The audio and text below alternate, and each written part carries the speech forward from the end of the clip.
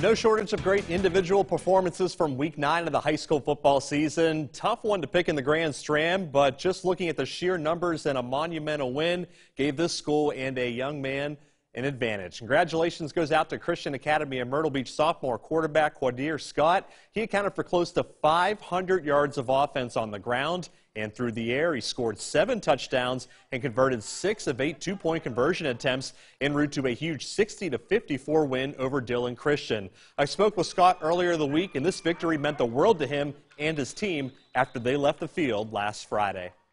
We came a long way because in the beginning it was like few bumps and bruises and stuff. Like, we couldn't figure out what we needed to do, but this game, it all came together. So this win in particularly was special, just being the fact that all the years being here at Christian Academy, me hearing that how Dillon Christian used to beat us every year, it was special to me and my teammates because this is the first year we actually beat Dillon.